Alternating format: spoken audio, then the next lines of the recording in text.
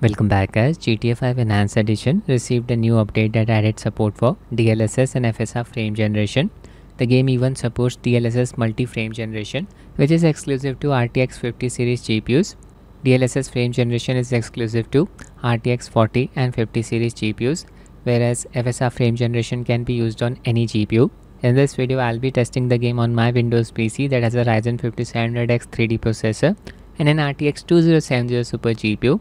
I have already done my testing. The game supports FSR 3.1. The upscaler is decoupled from FSR frame generation. This means we can combine DLSS upscaler with FSR frame generation. The game supports DLSS 4 upscaler out of the box. Don't need to manually update the upscaler's DLL file. Unfortunately, the in-game FSR frame generation implementation comes with a noticeable graphical artifact.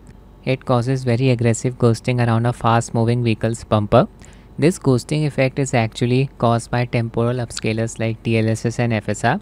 FSR frame generation just makes this ghosting effect more aggressive, more noticeable.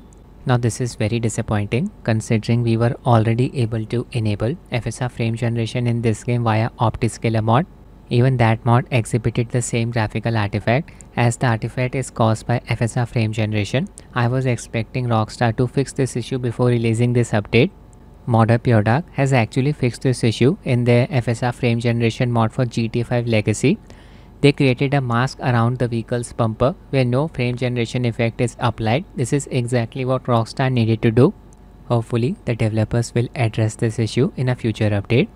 Now you can even use Nukem9's mod in this game as it supports DLSS frame generation, but it's not recommended for GTA Online as the game supports BattleEye anti-cheat. So if you plan on playing GTA Online, just stick with the in-game FSR frame generation implementation. Even Nukem9's mod causes aggressive ghosting around a fast-moving vehicle's bumper. I'll highlight the version of DLSS upscaler. Open the game's install directory. Just highlight this file nvnchecks_dlss.dll version 3.10.2.1. If you have an RTX GPU, it's recommended to enable this setting.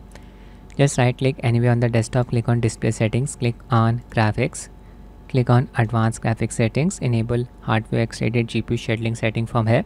If your monitor supports VRR, enable the setting as well. I'll just enable VSYNC from Nvidia Control Panel. Click on Manage 3D Settings, click on Program Settings. From this drop-down bar, select GTA 5 Enhance. Scroll down to the end, enable VSYNC from here. My monitor is G-Sync compatible. I'll enable the corresponding settings for it. Click on Setup G-Sync here and enable the following settings. Enable G-Sync, G-Sync compatible, enable for full screen mode, and enable settings for the selected display model. I'll also enable G-Sync compatible indicator. This step is optional. Click on display here and check the setting, G-Sync compatible indicator. Also make sure that you have installed the latest Geforce Game Ready driver version 580.97. Game ready for GTA 5 Enhanced DLSS 4 with multi-frame generation. Also add support for Senua Saga Hellblade 2 Enhanced Edition. Launch the game. In-game graphics settings, display mode borderless full screen, no FPS cap applied, VSYNC off, Nvidia reflex off. Okay, I'll enable it.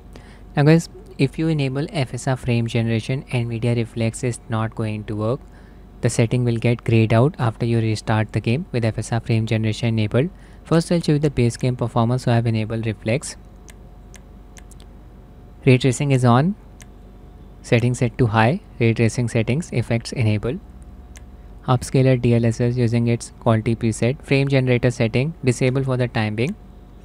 I only have access to FSR on RTX 2070 Super GPU. Sharpness level 50%, very high to ultra settings, maxed out. I'll straight away jump into GTA Online. Sliders maxed out. That's it. Cannot use any FSR frame generation mod with GTA Online. Yeah, we are in, standing outside my CEO building. Looking for my vehicle, need to call my mechanic. FPS here is close to 100, that's really good to see. Ideal scenario for using frame generation. I'll order my Deluxo car, the flying vehicle. Need me to bring you a ride? It's on the way. Waiting for it. This is the online lobby, a lot of players. Things can go south in GTA Online very quickly. Any random player can blow you up. Okay, I'll just enable FSR frame generation now. 100 to 120 FPS here. My car. Do it quickly, cannot pause the game. In-game settings, frame generator. FSR 3 apply. Yes. Don't need to restart the game. Back to the game. The FPS increased to around 160. Can observe the added amount of smoothness. This is amazing. So frame generation is working very nicely. A minor increase in latency, nothing extreme, as the base FPS is already over 60. It's close to 100 in my case. Now just observe the left edge of the display, bottom left edge. You'll see some double images around my character's shoulder. It's a common FSR frame generation related artifact.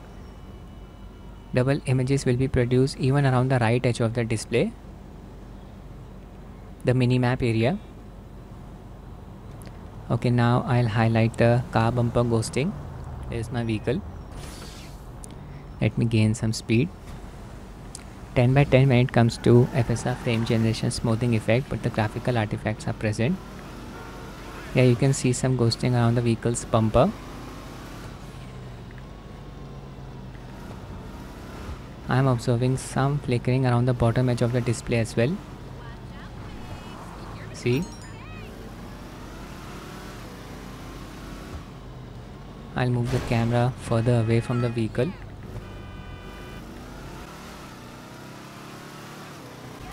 Now you can see some flickering around the vehicle's shadow. Oh my god. Other player.